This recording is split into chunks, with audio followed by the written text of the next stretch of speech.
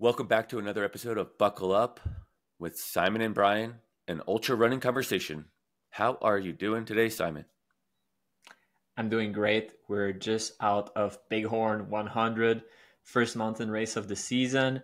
It was muddy, it was hot, it was rainy, it was dry, it was all over the place, but it was a great adventure. But what about you, Brian? How are your knees? My knees are well. I'm getting higher in the mountains. Just each week, it feels like as the high country's melting out. Um, I did follow a bit of Bighorn because they had trackers this year, so that was new, which was kind of fun as well. I was also following Tahoe 200, which was running concurrent as well. So I got to sit around and watch some dots on a map move really slowly, but I saw you were successful, so congratulations. Yeah, thank you. I mean, you're right. It's interesting to think that you have this little chip on your shoulder that connects all the way to the satellite, all the fuck way up there.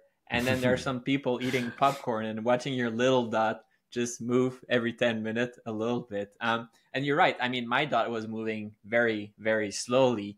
But our guest today, his dot was moving a little faster than mine. That's right. Anthony Lee is our guest tonight, and he is the overall winner of the 2024 Bighorn 100. So congrats to him. Um, I met Anthony a couple years ago. I want to say it was at Uray in 2021. He won in a really tough year, quite honestly. It was a huge torrential downpour on the first day, and then it eventually dried out for the second day. But he was the eventual winner there. I downsized to the 50 miler and met him somewhere along the way, and have run into him in different locations between here and there from 2021. He's been in the sport about 10 years or so. Um, he's really freaking fast. If you look up at his ultra sign up, he is in the top 10 on more than half of the races he's done, and he's got 50 that are logged in there, which means he's done way more than that usually because ultra sign up doesn't get all of those nitty gritty races. So really impressive resume from Anthony Lee. Yeah, it was great having him. Anthony is both a very talented runner, but also hardworking to his craft. So very honored to have him.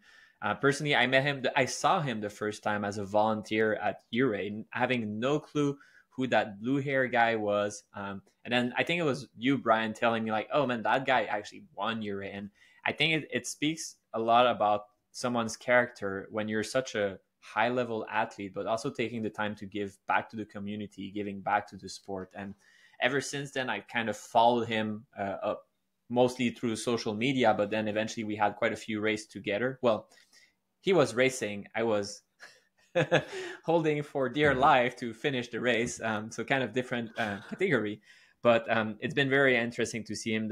He's a very good guy, a very positive guy, and it was interesting to discuss with him to hear a little bit more about where he actually comes from, and seeing the depth in terms of you see the guy, running super fast and smiling and cheering, giving high five and these things, but there's much more depth.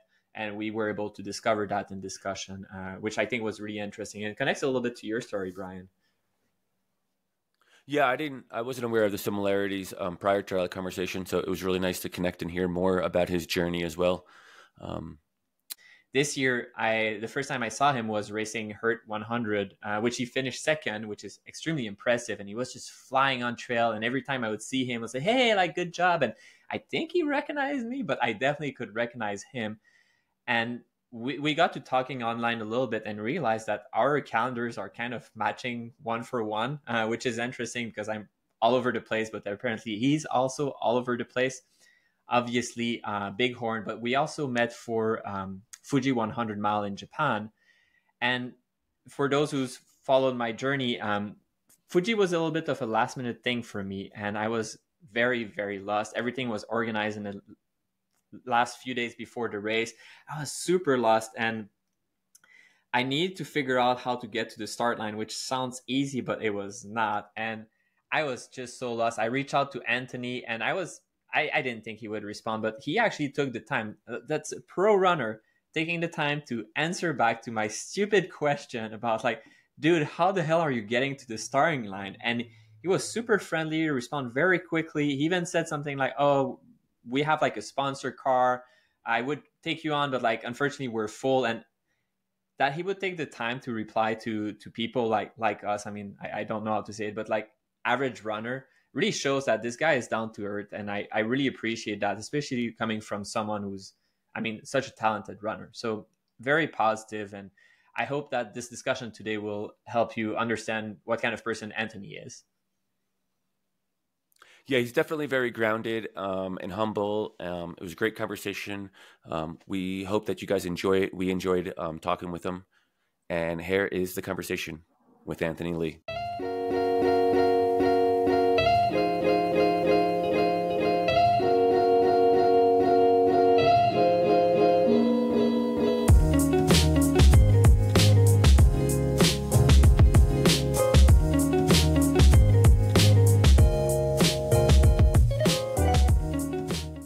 Hey, thanks for coming on the show, Anthony. It's great to see you again. How's your day going? I'm happy to be here. Thanks for having me on, Brian and Simon. My day's going really well. Awesome. You're just coming off a great weekend at the Bighorn 100. Congratulations. Thank you. Yeah, stellar weekend. I'm really pumped. So, can't wait to dive in to all of it. And yeah, no, I'm super happy. I told Anthony we'll talk about Bighorn later a little bit, but I saw him at the start line, and I didn't want to put pressure, but my money was on you to win. And my goal for the day was not even to finish the race. My goal was, because it's a 50-mile in, 50-mile out, more or less, I wanted to see Anthony when I'm at 40 and he's at 60. And if that was the case, I felt, Anthony, you're going pretty slow, man. You can go faster than that. Yeah, we will discuss, but where were you when we passed? Were you It was at the aid station at like I think for you must have been like 58 miles or something like that. Okay. Yeah, I can't it's like all blurring together. The aid stations were all kind of close. Yeah. Yeah, so for someone who's that fast, they were pretty close. For a guy like me, they were pretty far, but sure. It's all relative. It's all relative, right? Yeah, yes. We're all covering the same distance. It just might take some of us longer, Anthony. I get it. Right. Hey, congrats again. We're gonna dive into that any minute. Yeah. But let's back up like 10 plus years. How did you get into the sport? How did you find yourself here running Bighorn this weekend with the overall win? How did this all come about? Oh man, what a journey. The last 10 years have been experiential, and it's been a crazy journey, a dream come true. Highs and lows, like any ultra.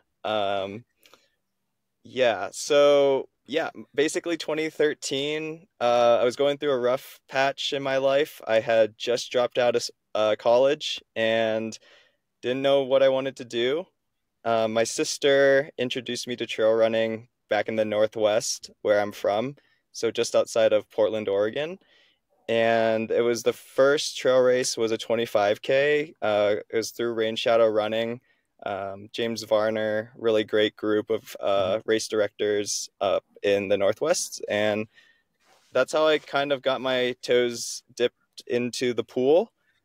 And from there, I then did a couple shorter trail race, sub-ultra races, you would say, before jumping into my first 50K a couple months after that in 2013. And then, after getting a few 50Ks under the belt, the following season, I basically jumped into my first 120 miler through Bigfoot 120, which was Candace Burt's race through Destination Trail. And that runs from like Mount Adams to Mount St. Helens. And it was in October at the time, so like kind of a late fall. Well, yeah, like a mid fall, but like we thought we would get Indian summer, but we didn't, and it was torrential downpours and 40 mile per hour winds on the ridge line, and man, that was a learning experience for my first couple hundreds, but that just spurred this whole like, yeah, 10-year um spell of chasing longer distances. Um, but yeah, that's kind of the little bit of the backstory. We can dive way deeper through Yeah. I'm curious, everything. were you an athlete in college? Yeah, so originally, Simon, I wasn't an athlete at all. Like I was like going back to my youth, I was basically uh a non-athlete. I would say I was very sedentary and ate a lot of junk food, the American diet, like McDonald's, Burger King, sat in front of the TV watching anime.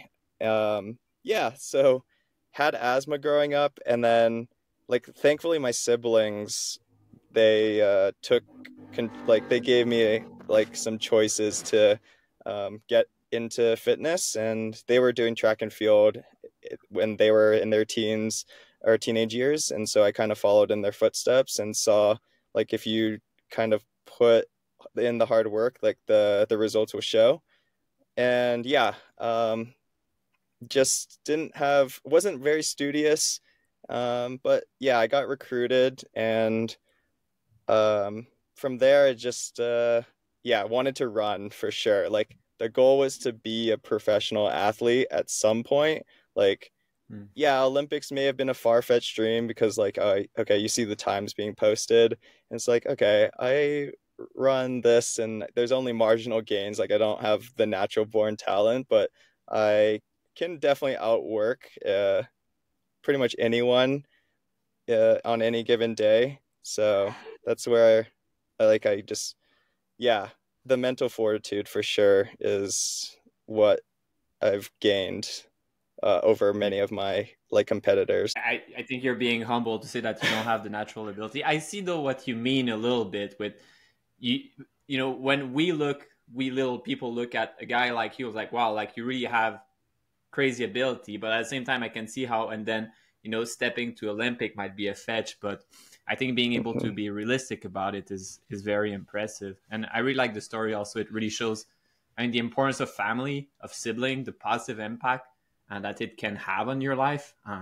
Very, very positive story. So thanks for sharing. Yeah, yeah, no, I mean, there's been so many turbulent times, I think, in my like youth, and my teenage years. I wasn't like, yeah, I tried to get good grades, and then like I kind of fell down this dark path, like off the path, like the straight and narrow, getting into the Mm. wrong crowd, getting into drugs. Yeah, kind of just like yeah, taking the like low life kind of easy way out to get things, and yeah, it just kind of bites you in the butt a little bit. So yeah, it's been a journey for sure. I mean, we can definitely talk about it. Like, I'm happy to explain the situations. But yeah, I think like when we come to ultra running, like we have this really unique community that like, I mean, yeah, I've seen it all. Like, there's the former drug addicts that come into ultra running, the former convicts, and I mean, yeah, I kind of see myself as a degenerate, was a degenerate. And then, yeah, ultra running, long distance running, kind of saved my life. And yeah, I mean, I could definitely be like homeless or yeah, I've been homeless, and I could definitely be like in a jail cell, like again. Like I've had those experiences, and I know like for a fact that ultra running and like the people that like my family and the friends I have that like haven't given up on me, they I mean, just to know where I've been and I can tell that story, like, and see like the perspective like from my former self, like how much I've grown. Yeah, the community is so accepting, and I'm just so happy to be part of it. And like yeah, like there can be change. Like people can grow if they have that goal. And yeah, I definitely didn't want to be stuck looking up at the well, from the bottom of the well. And But yeah, so there was a slimmer of light, and yeah, it was that opportunity for sure to change my life, and ultra running has definitely done that in a positive way. That's a great inspirational story. I appreciate you sharing it. I have a similar journey as well. But Anthony, to be honest, I'm quite a bit older than you are. I believe that you're 30 years old. I just turned 50 this year, Okay, and yeah. it took me a much longer time to figure out my way. And so I commend you for finding your path at an early age and changing that direction more quickly than I was able to do it myself. I'm still proud of myself and my accolades, but where I'm just going is that you were able to flip that switch and find a different direction at a much younger age, which is really impressive. Yeah, again, like the support system, and I think like just not like coming from an Asian background, like we have all these high standards, and like it's not just cliches, but yeah, like I definitely wanted to make my family proud and change the direction, like not be the black stain on the family. I mean, I'm still a kind of a black sheep for sure doing these like ultras, like it's counterculture to everything else like that my Yeah, other you're not a doctor, basically. yeah, exactly. Or like, yeah, it's not like the natural path of what is standard in Asian culture, like accountant, doctor, engineer. So I found my own path, and I'm very happy with it. And my family are very supportive now, and they see like how happy I am, and they are able to support me and come to races and crew and spectate. So it's really heartwarming for me to see that. Like it wasn't like that before. Like um, it could have definitely taken a turn if I didn't get my act together. Yeah, again, I appreciate your story, and it's again to your point, it's pretty relatable in the ultra running scene, where Right. we've all come from some sort of struggle or challenge, all too often, and we found some peace and some solace in ultra running itself. Yeah, Yeah, I think it's a absolutely. pretty common theme. Yeah, I think it's a pretty common theme, and what I'm curious to hear, because I think of all of the three here, I'm the goody goody guy that has never had problem and just went and did his PhD, and that's kind of my story. But it feels that ultra running helps you catalyze your energy, or kind of your, like you have a direction, you have a structure that is helpful. But I feel also that or I'm curious to know, do you think also you're using that past and that energy to help you when you're getting in dark place in a run, when it's very difficult, because you're pushing the pace and you're pushing the limit, so you have to have something driving you to go further than other people. Yeah, I agree with that. Definitely trying to not outrun like some demons, but use them as fuel. That's what I would say. Yeah, I just like the competition. Like I am very competitive now. And yeah, I just want to push the limits like of myself. Like there could be other people that are faster, but like maybe like if they out outwork themselves or like go out too hard, like I'll still be the consistent person that keeps on their heels, and then yeah, I'm there at the very end. I'm not going to give up. So yeah, it's all these past experiences have definitely like they're in the back of my head, like learning, and yeah, I think it's it's definitely a motivator for myself. Yeah, if we speak of not giving up, and I think we'll talk about your season very soon, but I was at Fuji also, and I think you had Hmm. a pretty rough patch. I was racing, so I couldn't watch you, but I Oh heard my people gosh. tell me that Uh, while seeing Anthony go out, I think it was mile 70, or I don't know, at the Nate station, they didn't think he would kind of make it, but oh you did. gosh. I don't know if you want to talk a little bit about that. Yeah, I mean, we did connect on Instagram beforehand, and you asked me like about Mount Fuji, like course beta from because I ran it in 2023, and or someone, maybe I'm mixing you up. Still have some brain fog from Bighorn, but yeah, Mount Fuji was just in April, so pretty much about a month and a half. Yeah, I feel like May just disappeared on us.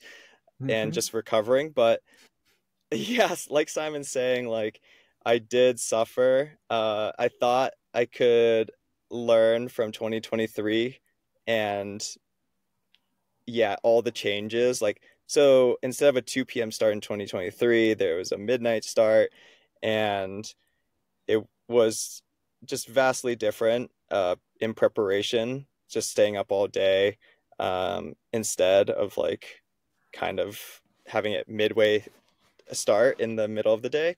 But yeah, the midnight start was very fast. Like I ran with Courtney DeWalter, and yeah, we were in like the top 10 or so, and I didn't think that we were running too fast. I thought we were running really controlled, but the first 50K is a lot of road, and oh man, like by 100K my legs were just shot. Like I don't know if it was the humidity. I was, yeah, I misjudged an aid station for sure. I thought that the aid station before 100K was at like 92 kilometers based off of the map that I had seen. And oh man, I misjudged it by like 8 kilometers. So I ran out of fluids and calories in that section. So yeah, I pretty much bonked. My friend from Japan, Hayato, he was trying to help me because he caught me in the section, and I just couldn't keep pace. My quads were blown, and yeah, it was not a good time. And then, I mean, I just needed a break when probably you heard some news. Like I like laid down. There's a photo of me like wrapped up in my bivy and like a nice like down jacket, um, just like kind of resetting and getting a massage and talking it through with my crew. And yeah, from there it was just like, okay, I have a marathon left, and it's like a back heavy 100. So Hmm. it, man, like yeah, those last climbs were brutal because I couldn't run the descent of any of them. And then yeah, I just couldn't, yeah, I just like put any food down, but like I didn't have any issues with like my energy. It was just I couldn't run with my quads being blown. But yeah, I just again, I've suffered enough. Like it was my 22nd 100. So I have gone through that before, and it was just okay, you can get to the finish line just 1 foot. It's just going to take a little bit longer. Like it's just sad when I see elite athletes give up and it's not their day, and they're yeah, like I'm in like eight. I'm like keep dropping back in places, like from the top 10, and it's just like oh man, my goal was to be in the top 10 because then you get to go onto the podium and everything, and it's a major recognition for this race, being ultra or world trail majors. But yeah, from there it was just like okay, reshift the goals, like just make it to the next aid station, make it like just make it small enough, and then yeah, you're just gonna eventually get to the finish. But yeah, I improved to 17th. Like I improved by one place, which is like a good sign, I guess. I'm happy with that, but there's still a lot of learning. um, yeah, I think I messed up some electrolytes and just didn't run my race since I was running with Courtney, and everyone was getting on hyped on the Courtney train. And yeah, from there it was just like, okay, I can get this done, but it's going to be a lot slower. Yeah, I think it's impressive that you finished anyway. You know, I think it's pretty common with pro athletes, and maybe you've done that, and it's totally fine to. Well, this is not my day. I'm just going to pull the Yeah, plug. There's no point. But and you say, oh, I only improved by one place. I mean, that's one way to say it if you stay steady. But the fact that you were really struggling means right. that you probably would have dropped a lot. So you improved by one place instead of degrading by a lot. And I think that shows strength of character and your ability to get it done, really, to go and dig really deep, and accept the mistakes, accept the failure, accept the difficulty, and push forward, which I think is really really inspiring. Right. Yeah, I was saying to my crew, like I'm not injured. Like, it's just soreness. Like, the blown quads is just major soreness and lactic acid and whatever. Like, if there was something really wrong, like I broken a bone or I was gonna put myself in like really harm's way, like Mm. it would that would have been like the cause to DNF, like a reason to Yeah. DNF. But yeah, I think most of these elite runners, like they're just it's just like yeah, like I can pack it in and yeah, save it for another day. Like I have done that. Like Bandera 2022, like going for a golden ticket, I had injured myself going into it, and then I re-injured myself, and it was just stupid to run another 50K on an injury.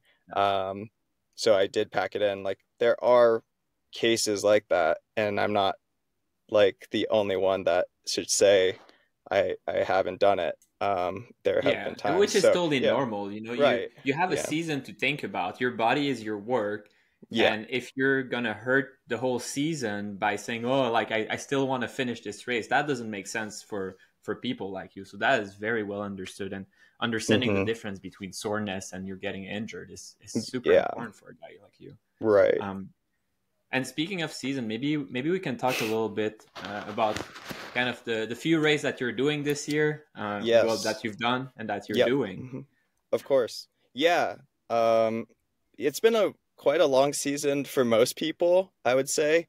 Like if they were to look at my calendar, it's just like, okay, each month is almost pretty packed. Um, yeah, so I started the year with the Hurt 100 in January out in Hawaii, and uh, that went amazing. Like from the training block that I started in October, going back to self-coached, I had changed a lot of like things in my diet, like 4 weeks before the race in December, but training those few months after being self-coached for Hurt in January was amazing. And then yeah, the diet shift was great.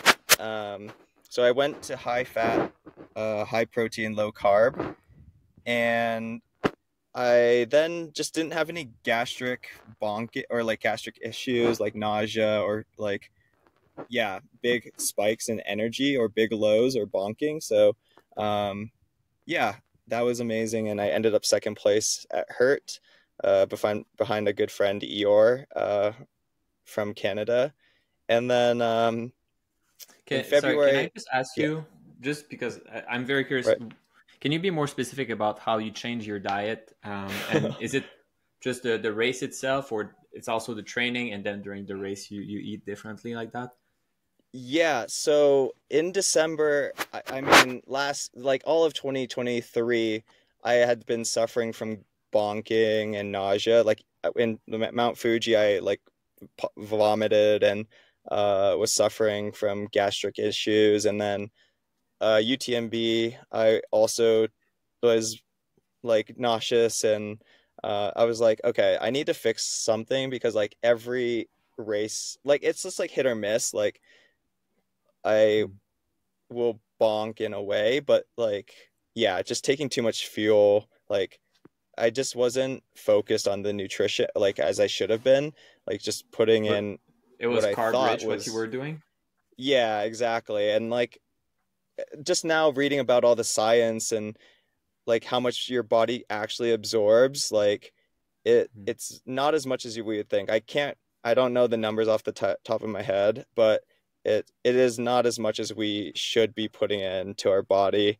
And yeah, so I followed this Jeff Browning, like I was reading Jeff Browning's blog about how he was like suffering from bonking and nausea and puking in races, and how yeah, he made this switch back in 2016 or 2015 into 2016 for his Hurt 100, but he had 7 weeks and I only had 4 weeks. So it was definitely not a smart decision. I don't recommend anyone to do this change because man, I felt so bad, mental fatigue, like because your body is just so like right now, like or in general, like our bodies, if if this was me back in December, it's just like, oh, it's such a carb heavy diet. Like our brain needs those carbs. And so when I just cut them basically to like 10% of my diet, it really was noticeable, like just so lethargic, mental fog. Um, and yeah, it just like really affected workouts. And I was like, oh man, like, should I even be doing this so close to the race? But I stuck with it. I knew like it would be worth it because I've seen the longevity of Jeff and like a bunch of other high fat, high protein athletes, and they're just doing so many amazing things there. And then reporting no gut issues or like lack there or like less of it. So I was like willing to try anything. And then I really was, yeah, I just wanted to be a guinea pig for myself. It's like, okay, if it works, then great. If it doesn't, like, all right, I'll have to try the next thing. I think we're all N of one. And yeah, so that was my shift. So I like now I live this high fat, high protein lifestyle, of eating like bacon, eggs, like grass-fed meats, and uh, very whole food, nose to tail diet. And then I also use this supplement called Vespa, which is one of my sponsors now after the Hurt 100. I knew of them back in 2013, but they're a little bit of an expensive product. And it's not even a gel, it's a supplement like made from honey, bee propolis, um, a Japanese wasp extract, which like somehow concocted together. Like when you take it, it like basically helps you oxidize fat. Your It's OFM, oxidized fat metabolism, and yeah, you just don't need to take as many gels or like chews or whatever, and you can use your body's reserves that you have. Like obviously we don't have that much fat, so you do need to be strategic with carbs and everything, but yeah, your body has so much fat that you can tap into. And like ketones are another thing, like that's a whole nother world, like that I had to like study on. So yeah, it is really, really crazy science. But yeah, that's kind of like this change that I've done in my daily life. And then racing, to continue on that, it's like usually I was pumping 400 calories because I was being coached, and that was like the practice that was being preached. And that's kind of being preached everywhere. It's like, all right, yeah, you need to be pumping yourself with high amount, like 80 to 90, up to 120 grams of carbs. I'm like, yeah, that's like pretty high for most people. And these studies are just like people that are on a bike, like in the Peloton and whatever, but like you're running, you're jostling. So like people can practice that, like get your gut bomb proof. But for myself, like I did better once I switched and doing like less like gels. So I was doing like 2 gels an hour, which is like 45 to 60 grams of carbs, which is relatively low. But yeah, so that's kind of my nutrition plan at like, which is like what I've been doing since Hurt. And yeah, it was amazing. And supplementing the Vespa also. So long story Anthony, If there. you're I heard you were flying, man. Like that was Yeah, you were that. there Yeah, too, right? yeah, Yeah, yeah, and right. you were always so nice. I would say, ah, good job, Anthony, and you would just fly. It was insane. Like people that don't Man. know that trail, it's super technical, and then you see someone like Anthony just running faster than if I was running a single mile. I was like, man, like he's on fire. He really wants to be done. So that was really cool. Yeah, that was, I mean, man, what a PR day. Like again, like I've done Hurt 3 times. Like my first year in 2019 was 31 hours, suffered through it. 2022 was my second year, and then suffered through it with gut issues, but improved by like 5 hours because I knew like I was just wasting time at aid stations. And then again, like this year, for my third time, I again cut off like 5 hours. It's like wild. And I was just like, I didn't have the gut issues. I had energy, like no lows. It was so consistent, like constant energy, just because I may have been fat adapted for a bit, and not having these issues. And yeah, I mean, we had a special course, which was a little bit faster, but I mean, like 27,000 feet of gain or something. And yeah, no, it was a special day for sure. I'm like, yeah, to be second in that race, like, and cut off 5 hours is like unimaginable for most people, but yeah, it happened.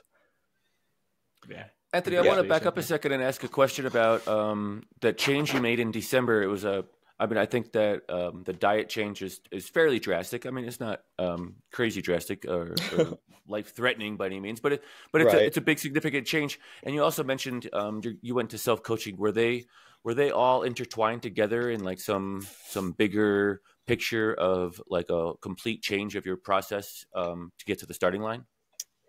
I mean, yeah, so I've been I've been self-coached for like 8 years, and that like for the first 8 years from 2013 to about 2021, there have been some mentors helping me along the way, back in Washington in the Pacific Northwest, like Yassine Daboon and everything like that. But then, yeah, when I moved to Colorado, like I had just been doing my own thing in 2018. Um, but yeah, so I got coached by David and Megan Roach for a little bit, like from 2022 after that Hurt 100. I wanted to go after some golden tickets, um, for Western states. And I was just noticing in that year and a half, a little bit more than a year and a half, that I was having fun, like building speed and everything again, because I had just primarily been doing 100 milers. Like I didn't do anything shorter than that. I probably do like 3 to 4 100s a year. And yeah, I just noticed like I was getting injured. My body wasn't like recovering as well because I was doing so much speed. Um, and it's not like anyone's fault. I just like, yeah, I just tried to do the prescribed workouts, but it just didn't work out, sadly. And that's when I left in 2023, October, and before going into this year. Um, so I made those changes for myself because I've had success by myself and like writing my own training plans, and like I am a USCA coach myself. So I know like the training principles, and just I know my body obviously, and what it wants to do, what I love to do. And yeah, so what I'm passionate about is like climbing. And yeah, I do mix some speed in because I mean I do like the fast stuff. Like I ran like 4:35 in high school and have like a fast 5K time, but like I'm not going to touch those speeds now. But yeah, I just like know myself, and I love just grinding up hills and racking up vert. So I love those races. So I knew what I had to do for Hurt in 2024. And yeah, that's why those changes. And then yeah, for the diet, Brian, yeah, I think they're drastic. And I just wanted to be a guinea pig on myself, like I said before. Um, yeah, I think you can advocate for yourself, your health, and yeah, do all these things, at the end of the day. So I believe, like, yeah, we are all capable of making choices for better or worse. I don't know, like, yeah, there's still the jury's out on running 100 miles. Like, it's definitely not healthy, but we do it anyways. And so, yeah, I think like making these dietary changes was a big change for sure, and it was a positive one for myself. Like, yeah, I'm not a nutritionist and I'm not trying to sell anything to anyone, but like just try something and it could work out for the better, or yeah, it could work out for the worse. Like you never know. um we're all just here having a human experience, um and yeah, just trying to make it through one day at a time. Yeah, that's great. I just wanted to see if there was any correlation between like dropping the coaching process and going back to self-coaching and the dietary changes, and they almost Yeah, align a no. little bit. It seems like you were Yeah. maybe leaning that way, and yeah, it's obviously paying off. And we've already been through Hurt in January. What else did you Right. do? What else do you got going on this year? Yeah. So after Hurt, I went to Hong Kong for Chinese New Year's with my family and hopped in a 50K race, which was kind of last minute. Didn't know because it was like a couple weeks after Hurt, but I ended up second there as well. Um, Raced some really fast under the radar Asian athletes from the Philippines and Hong Kong. And then I got to go to Argentina. So I was I was only in the States for like 9 days of February. Um, yeah, after Hong Kong, I went to Argentina like the day after I returned on a photo shoot. Um, and then yeah, I got to just run around in Argentina and Patagonia, which is amazing. And then March was a like kind of a rebuild for Mount Fuji. So got back to the States and just grounded myself. Um, yeah, just putting my head down and trained through a little bit of a milder winter here in Colorado. It's kind of a blur. Don't remember March. And then April clearly was Mount Fuji. Um, and then May was another grind month before Bighorn. So yeah, that's kind of a big year for anybody just getting into the sport, let alone someone that is experienced. So, but I still have more on the calendar. So like Simon said, like um, I am signed up for Quebec Mega Trail July 4th weekend, which I think he is like, it's so weird like how our calendars synced up. So I'm doing QMT or signed up to do QMT. And then after QMT, I have Crazy Mountain 100 in July in Montana at the end of. So yeah, July is brutal. So yeah, QMT. I'm pacing Hard Rock for a really good friend of mine, and then I might be crewing High Lonesome, and then I'm running Crazy Mountain 100. Like the whole month of July is each weekend's gone. And then August, I have TMR, Telluride Mountain Run 40 miler through one of my sponsors. So that's kind of what I had signed up for. Like, not like I just didn't have anything else planned after that because it's such a big year with adventures and travel, um, racing itself. So I definitely want to take a break, and I know I should take a break. Like, I've done this to myself where I get overly amped up. And try to do everything, and that's been me in the butt, like adrenal fatigue or stress reaction or yeah, some form of burnout. So I definitely want to just be smart about that. Listen to my body, take it day by day. But yeah, signed up for the next thing is QMT, which Simon will be at as well. But yeah, that's kind of how I planned this year. Yeah. Yeah, that's Yeah, heavy. no, That's that's pretty cool. stacked. Yeah. Yeah, yeah, for Don't sure. I And yeah, don't recommend it, but yeah, just for myself, like I want to experience it all and test the mind and body. yeah, I mean to the absolute limit for sure. And I think, and yeah, it's funny because we were talking. I think it was maybe it was Fuji. I can't even remember when it was, but we were talking about what are the race coming up, and we kept saying a race. And I was like, "Oh, you're gonna be there too. Oh, you're gonna be there too." The difference, of Yeah. course, just so that it's pretty clear, is that I'm not racing them. So for me, I can just hang out in the back, whereas Anthony is just gunning for it all the time, and that's such Oh a man. big difference in terms of how punishing it could be for your body. Like even for people to compare, like if I run a marathon distance, I'm not necessarily tired afterwards, but if I go for a PR, I'm going to be Right. wrecked afterwards. Even if I run longer distance, going for a PR is always difficult. So when you're fighting for a podium, it's always going to be super destructive. You really need to push the limit of what Yeah, you can do and what kind of a human body can do, performing at definitely. the highest level. So Yeah, really definitely. impressive. Hit the nail on the head.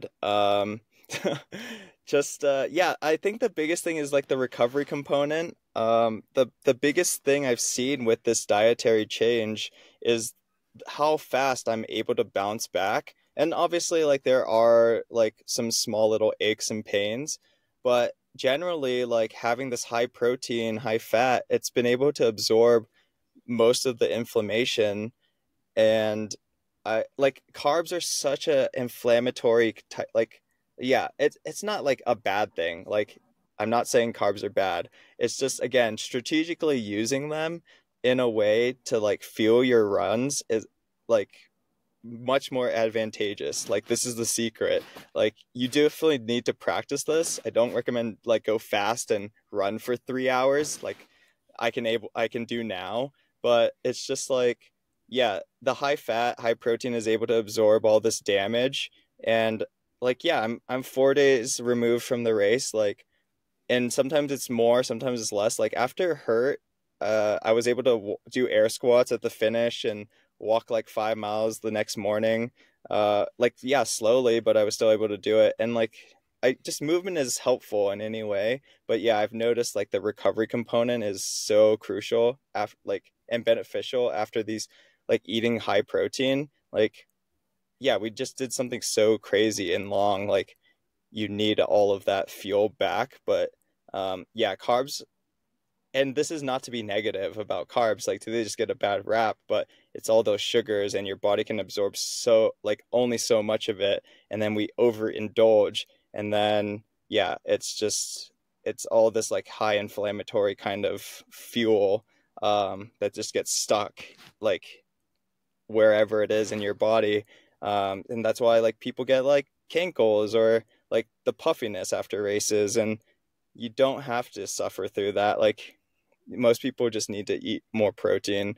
But yeah, like again, like the calendar is stacked. And again, I'm just taking it race by race. And obviously, like I do want to push the limits. Like you got like not yeah, like back of the pack and middle of the pack. Like I have so much respect for everyone out there. Like even though I'm getting done faster, you guys are still doing the distance. And I'm so inspired by everyone, like just trying to tackle their goals or to see if they can even run 100 miles. Like it's, you can't, you just don't know. And yeah, there can be good races and bad, but um, yeah, life is, it's like a journey for sure. Yeah, speaking of good races, I think we should talk about Bighorn a little bit. How did it go? How was your day? What did you think of the course and everything? And I think so. It looks like it was a pretty tight competition with the second place. So I guess there were some Yeah. battles there where I don't know how where you were that he was so close, but he was there. Yeah. Yeah. No, it was definitely much closer than I thought it was going to be. Yeah. So Bighorn was a great day. I clearly broke the tape. Or maybe no one knows. And, but, yeah, I broke the tape. Uh, oh Yeah, man, I'm spoiler just like, alert, people. yeah, yeah, yeah. But oh man, so okay, the day was amazing. Like it was supposed to be hot, but the forecast said it was going to be hot. But we lucked out with overcast skies, and it was a little humid, like a 9 a.m. start. Um, and we started a little bit late because it was the first year that they had trackers, and uh, they didn't want to let anyone not that didn't have a tracker be left behind. So, all right, we started a little late. But after the gun went off or the countdown, yeah, I just like took the lead right off the bat, and I was like, okay, who's gonna come with me? I didn't expect to take the lead. I thought it was going to be a little bit more like relaxed going, um, because yeah, it's 100 miles. Like, don't take the lead. The race does not start until 100, or sorry, 70, mile 70. So the race does not start to mile 70, as Jeff Browning says, Karl Meltzer says. And I just wanted to keep the effort like smooth, like consistent, and like spread it evenly. Um, Also, another tidbit or another mantra is like spreading the peanut butter evenly throughout the race, like Jeff Browning says. And okay, so getting sidetracked. But yeah, so Charlie from Montana, he's this young gun, 22-year-old nursing student, I believe he said. But yeah, second 100 miler. He did Bighorn last year as well, and he caught up to me and was like, "All right, let's like, hey, how are you?" And we started chatting from like mile 8. Um, yeah, we basically worked together. There was another guy named Ted from Golden. But yeah, we started chatting, the three of us, made our way to the first major aid station at 13, which is Dry Fork. Um, and I was in and out of Dry Fork like within under 30 seconds, I think. Um, and yeah, Charlie came with me. Ted stayed back. I think we cooked him on the first initial climb. And I didn't think like we were going too fast, but um, yeah, it was definitely smooth. So yeah, from Dry Fork, it's a bunch of rolling downhill. It was super great trail conditions, I thought. Um, we didn't get the early mud that like Bighorn typically has, and what I've heard from other friends and watching YouTube videos of the race just to get course beta. And my crew chief is from Wyoming, and she's done the race and gave me all that intel ahead of time, scouting wise. So I knew what to expect. But yeah, there's just like some river crossings, some snow melt off, and the feet kind of got a little wet early. But yeah, Charlie and I, the second place finisher, we basically ran from mile 8 to like the out and back section to Jaws, about halfway. Um, and we were just like leapfrog, like sharing the lead. And yeah, when he went to the bathroom, I would take the lead a little bit and then he would catch back up. Same thing, like when I use the bathroom. Like I've perfected the walk and pee. So I would just like walk and he would be like a little bit ahead, but still moving forward, like just constantly making forward progress in the race. And yeah, so we stayed together, like, and then at Jaws, like we got rained on, we got a torrential downpour, like thunderstorm. We saw lightning and we're like, oh great, we're in the middle of an open field with no tree coverage and there's lightning and we hear the booms around us. And yeah, so it was just like, okay, get to the aid station. I don't have my rain gear. I have like this like long sleeve shirt that's able to protect me a bit, and my bivy, but I'm not going to break out the bivy, but like the long sleeve helped. And so I get to Jaws at like 48 or whatever, halfway point, before the turnaround. And then I gapped Charlie there, and because he wanted to, or he stayed a little bit longer, so I was on my way out or inbound. Sorry, so coming back towards you guys, to the finish, and Charlie stayed at Jaws for like 20 minutes to change his socks, and I was like, okay, like he'll probably catch up. Like he's great on the descents. Like I was noticing, like he was so fast on the descents, and I was getting him on the ups, on the uphill. So yeah, he did end up catching me back going into footbridge, Sally's footbridge, at like 66. Um, yeah, I don't know. I was just like lagging. I was just like trying to like overdo it, or like again, my race doesn't start till 70 at least. So yeah, I didn't want to cook myself. Just keep feeding the body. Um, yeah, so from there he caught back up and then he was like, oh, I want to get to Sally's footbridge by sunset so we can do the wall, going back up to Dry Fork, the last cruise spot before like dark so you could see it. And I'm like, okay, that's 66 miles, like 12 hours. Like sunset, it was around like 8:30, 8:45, 9. So yeah, we definitely didn't make it. I think we were like just like 45 minutes shy of that, but it was dark by the time we got to 66. And then he went to use the bathroom, because he was not feeling great. And then I was like, okay, well, I'm not gonna wait. So I took the lead, and yeah, it's like a grind of a hill up to, like, there's some aid stations in between, because it's 66 to 86, so there's like the 20 miles there between. Yeah, so I gapped him on the hill because I do like think my strength is climbing. So put some time in on him there, got back up to my crew, um, and was like, okay, I have 18 miles left. I cannot walk this because I know they're behind me, and my feet are just so trashed at the moment, like just going through all the snow drifts and boggy mud later on in the race, and not changing my socks, but like dumping out rocks and things. So like there was only like 32 minutes of stoppage time, or like aid station time for me from my Strava. So that was good. I think I could still reduce it, but yeah, I think I just had no time because I thought I had more, and I'm glad I ran everything that I could because my quads weren't blown out yet, all the way to the finish. And yeah, like when I finished, I was like elated, but I just knew like, okay, they're really close, because at one of the last aid stations before you get to the road, and there's still 5 miles, they said, okay, there's 3 guys behind you that just hit the last one. And I was like, okay, that's like, it's still like 5 miles, but again, they're really close. Like it's still going to be very tight.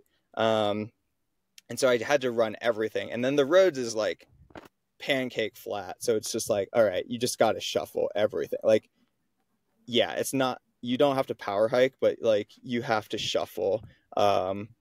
This is where, yeah, this is where like things are very crucial.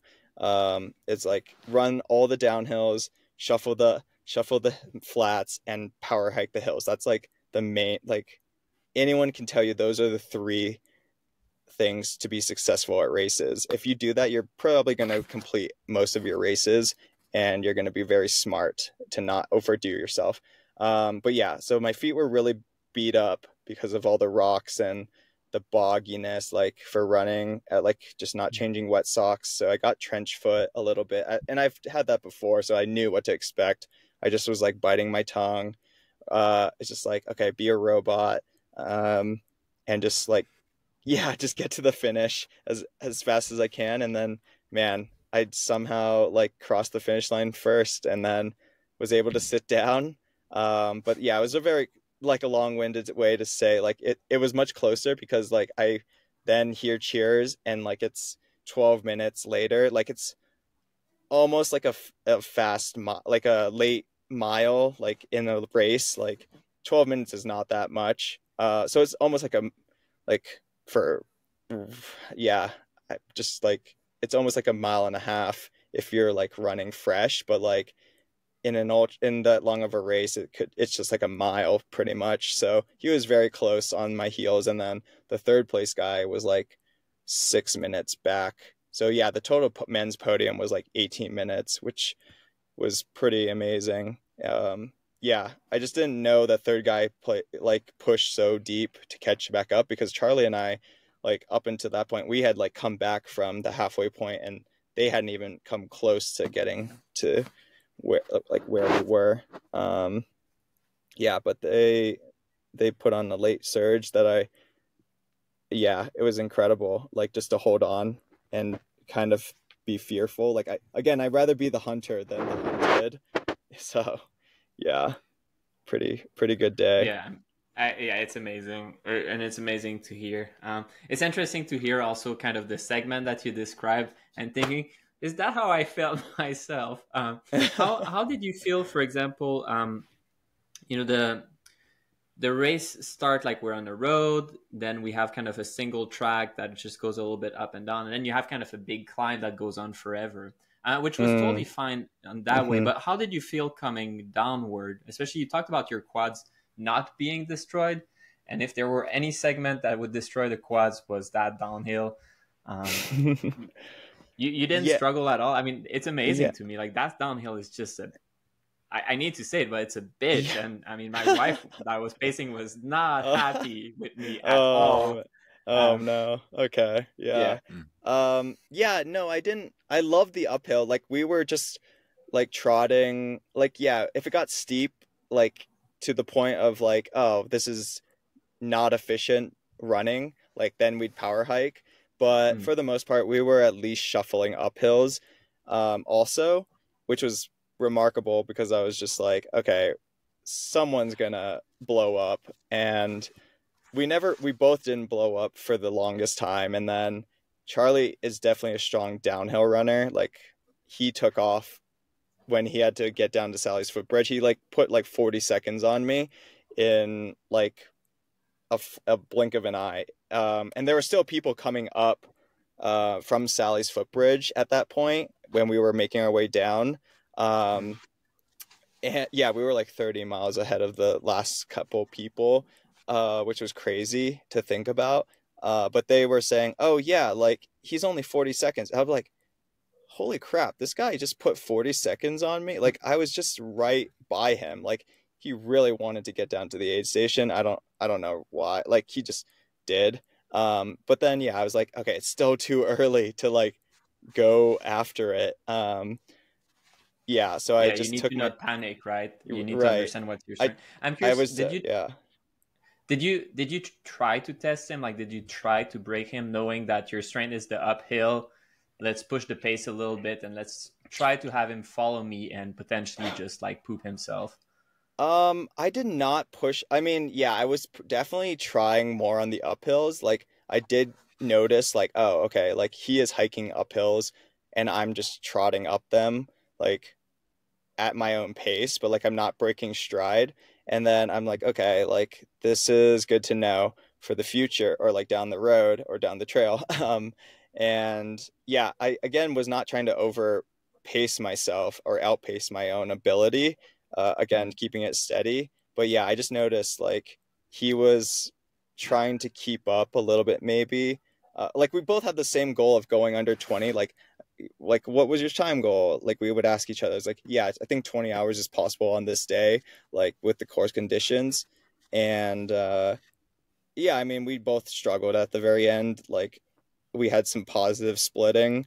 But yeah, it's just like not to make it like a big positive split is Mm. the main thing. But yeah, Anthony, yeah, you have yeah. a lot. You have a lot of experience in other mountainous adventures across Colorado, um, and I'm familiar with Bighorn. I raced it last year. It was Mm. super wet and muddy and sloppy. So Yeah, different conditions this year. I would imagine, but I don't know. That's what it sounded like. But how do you right. think Bighorn compares in the grand scheme of mountainous 100s? You know, does it have its place there, or is it or is it maybe a little more faster and flat? What's your stand on that? Oh, I think it is a mountainous 100. Yeah, it is on the Hard Rock qualifying list.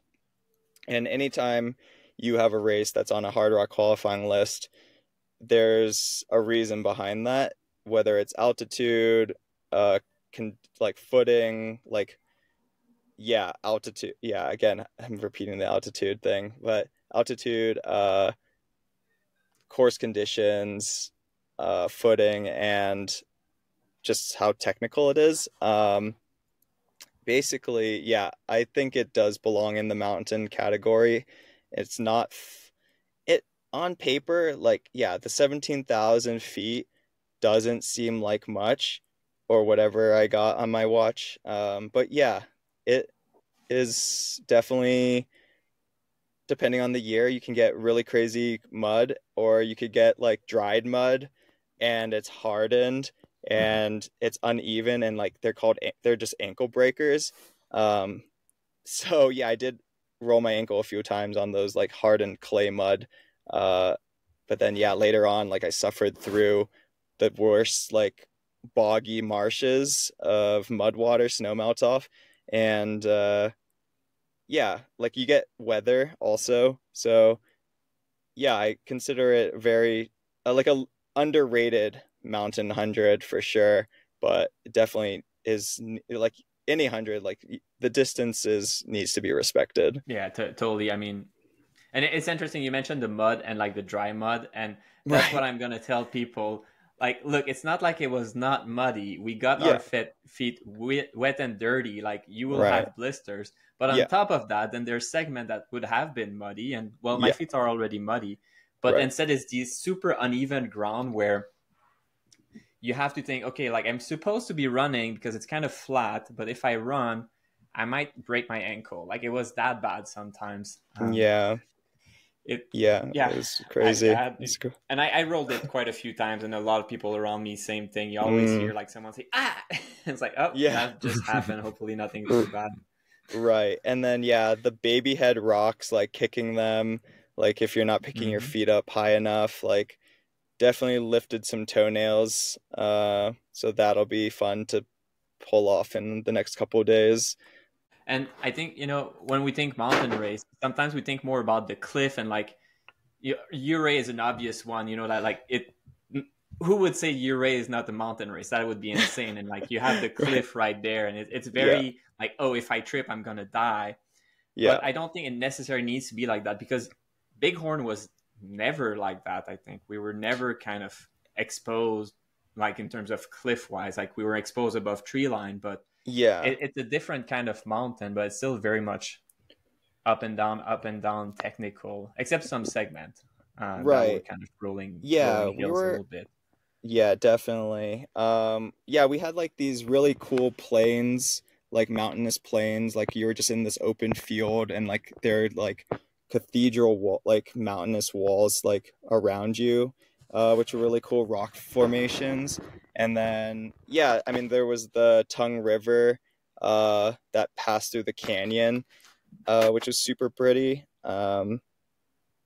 Yeah, so basically, I mean, yeah, there were sections, I guess, going up like from the waterfall or like the river, like where it was kind of Mm. steeper and like, yeah, you could probably hurt yourself if you weren't careful and like fell down. But yeah, for the most part, like it wasn't like the high exposure, like ball bearing stuff that you would see out in like the San Juans or yeah, things like that. But still, like it's an underrated mountain 100, and it's an amazing 31-year-old race, with a great community.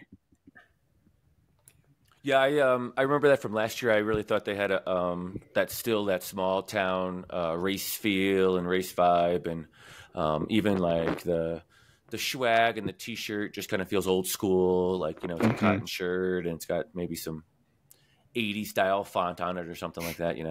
Right. Yeah, no, it's a good time out in cowboy country. Well, congrats again, Anthony. What does recovery look like this week? After an event like that, after an effort like that of just digging deep and crushing the competition there at Bighorn, what is the week look like for recovery? Yeah, so the recovery is a lot of protein, like I've said before. But yeah, getting back on a regular sleep schedule. The first couple nights were really bad. Just a lot of adrenal, like up serotonin levels, and yeah, the endocrine system needed a reset. So finally getting like 8 hours of sleep after like the second night was very crucial. Daily movement, like every 15 minutes, like get up to walk, stretch, do something like some mobility. Yeah, I got into the gym today, so today's 4 days after the race. uh, but yeah, taking care of the feet was the most crucial thing from this race, in my perspective. Like the body feels pretty good. Yeah, tending to some like the ankle roll, so like getting a massage later this week as well. um yeah, that's kind of the plan. Like the first kind of 10 days after the race, I don't run, but I'm still active. Like I'll go hike. I need to still just catch up on like the home life, like that I've neglected, all the chores with my significant other. And yeah, I mean, I got back to work on Monday. So this week has just been work, but yeah, just mostly getting the mind to calm down. I mean, with like, yeah, I the thing is, like, social media blows things up, and like you just get you just want all this attention, like you get all this attention. It can go to your head sometimes. So I'm just like, all right, put the phone down. You've been staring at like Instagram for so long, like, yeah, I can get sucked into the likes and comments, Mhm. like just answering people through the DMs from time to time. So like that's kind of like how the beginning of the week was. Like I was just so amped, and like anyone should be after winning a race like this, or of this magnitude. But yeah, it's just like, okay, remember, like, you're just Anthony at the end of the day. Like if you didn't have this good of a race result, like you're just yourself and just go about your normal day. So yeah, I would just, recovery wise, is like eating enough, sleeping enough, and then listening to the body cues, like fixing the rolled ankle, going to do body work, and uh, yeah, just all these little things that are very important in the long run. Yeah, that's really cool to hear. And I mean, yeah, if you didn't win, you're still Anthony, but I think people appreciate you. I think you're a very positive kind of figure in the running world. So hopefully you do know that. And but it's true. Yeah, If you don't win, not as many people will DM you and say like, "Hey, congratulations on the I mean on the 17th place." Like if we talk Fuji, I'm sure you right. didn't hear it as much, but it doesn't mean that people think any less of you. I mean, so it's certainly 100%. not us. Like I mean, you're a great runner, and sometimes we have good day, and sometimes we don't. But it Yeah, doesn't that's mean right. it's no impact on you. I think you're such a positive guy. And I mean, I the first time I saw you actually was you were volunteering at Uray, and I was like, Oh, "Who's okay. that guy?" I think it's Yeah. Brian told me like that's a guy who won last year. I was like, "Wait, what is he doing here?" Mm, Like, okay. but Yeah. yeah, Yeah. it's amazing, and Right. that's important to remember. Yeah, I definitely love to give back to the races, or try to at least give back in some way via volunteering. Like I think I was aid station captain in 22 at Weehawken, and then 23 I was out crewing some friends and also volunteering at Ironton. Um, but yeah, no, again, like results, they don't define you. Like, yeah, it's cool to say like, oh, I won this or won that, but like, yeah, I think just trying to be a positive, good person, and like a rising tide brings up all ships. So yeah, like if I can motivate the next person, and then it's just a trickle down effect. Like for myself, like if I were to see, like I didn't see many Asian athletes on the start line of many ultras, and like it's, hopefully I can inspire like another generation.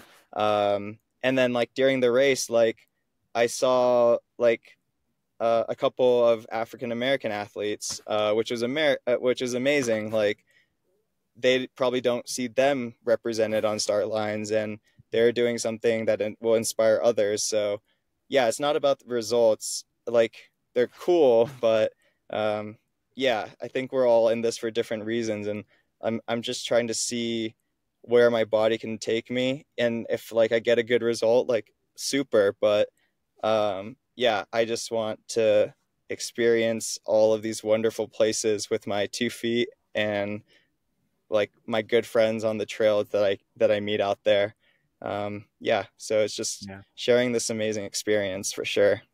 Yeah, and I think it ties back a lot to basically how the whole discussion started. Like not everyone is there to win race, but the sport is bringing a lot to people, Hmm. potentially troubled past, and it gives them a way to kind of channel their energy towards something that is more positive. So by Right. by representing people, and people can see them in Anthony, maybe not winning race, but being out there, I think it's very positive for a lot of people and can bring a lot of positiveness to life in general, to people in general.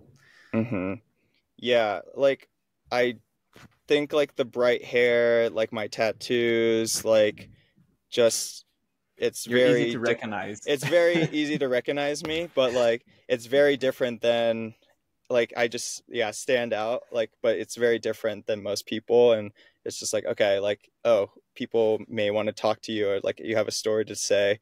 But yeah, we're all just in this weird experience, and no one has it figured out.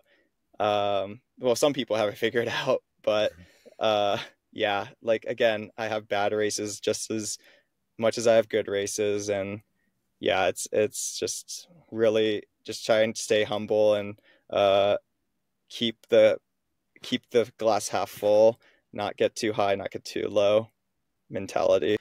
Well, hopefully the preparation for Quebec Mega Trail is going well. I'll see you there, and obviously I'm from there, so if you have any question, Oh, okay. you should really let me know. I can definitely teach you a few French Canadian sentences so that people think you're actually from there, and they will for sure great. chuckle. So some insult, or not insult, but kind of the F word equivalent and the shit word equivalent. People will definitely crack up if you kind of blurt it out without an accent. So I can coach you there. Okay, yeah, we will talk offline about that. Yeah, like again, yeah, recovery is just taking it day by day. We have like 2 weeks before the race, so it's just listening, like just doing all the little things, not doing too much. Like again, it's just bouncing back to feel as fresh as possible for that. But yeah, I'll listen to the body signs.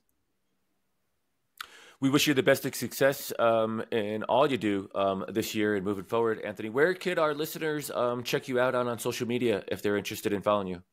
Yeah, thank you again for having me on the podcast. You can find me on Instagram. It's at Anthony, the letter C as in cat, and then Lee 94. It's my middle initial. And then Strava is also best bet. Yeah, I'm pretty much active on those two. Yeah, you can DM me on Strava DMs now that there's that, and Instagram DMs as always. Yeah, and if you're in Colorado, in Boulder, just I'm always down to go for a run, take you up the local trails. It's pretty amazing out here. So yeah, appreciate you guys, and thank you so much for having me. Yeah, hopefully see you guys out on the trails, and I'll definitely see Simon in 2 weeks. If everything goes accordingly. At the starting line only, just so we're clear. Yeah. Hopefully everything goes well in the recovery. So, yeah. Thank you guys. East Coast. Yeah. Yeah, I might take you up on that, Anthony. I live on the western slope of Colorado, and I was just telling you offline that I might be coming out to Boulder to do a little project myself. So I might hit you up. But yeah, that'd be great. We wish you the best of success, and thanks for coming on tonight. Thank you so much. Yeah. Thank you, Brian. Thank you, Simon. Have a great evening. You too.